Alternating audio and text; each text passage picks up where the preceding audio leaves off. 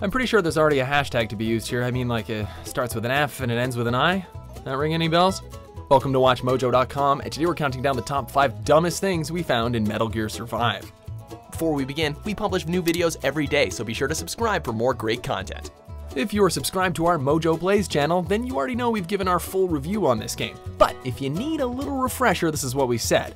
I guess the name change is appropriate. Metal Gear is a series that used to be solid, but now it's just trying to survive. So for this list, we're analyzing some of the moments in this game that made us go, like, wow, really?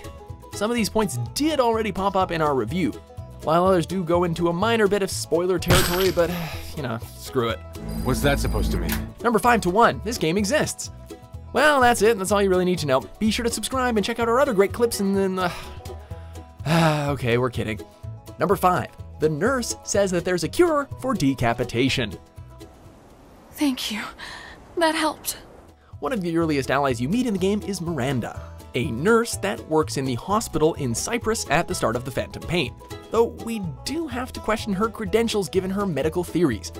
Early in the game, Miranda hypothesizes that it may be possible to cure the Wanderers and return them to human form, even though they're missing the top half of their heads, and most of their brains. You're sure about that? You guys don't look like doctors to me. Maybe a team of specialists could... If anyone could have done something about this place would still be standing, wouldn't it? Maybe they just lack certain advances in medicine. Sure, the captain has his arm restored due to his infection with the Dread Dust nanomachines, but there's really no way Miranda could know such things exist since she comes from the 1980s. I mean, okay, the story has time travel, just go with it, all right? Even then, how would restoring a whole brain from nothing even be possible? She's like a nurse, not a wizard. You have the section's medical technology to thank for your recovery. The arm? Ah, yes, a personal matter.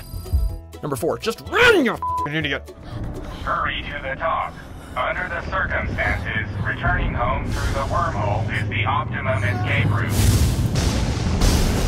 In a later part of the game, the crew opens up a wormhole above the ruins of Mother Base, to which the behemoth known as the Lord of Dust slowly moves towards the portal. While everyone else runs as fast as they can towards the portal, the captain, carrying a wheelchair-bound Chris on his back, proceeds to head up the first flight of stairs and then stops to just sort of like stare at the monster for like a good frickin' minute. Captain, you must hurry. Yo, Captain, do Virgil's words of "you must hurry" not mean anything to you? Just move! Run! Make haste! Run away! It's not even the first time you saw that thing. Why are you being awestruck now? What is that?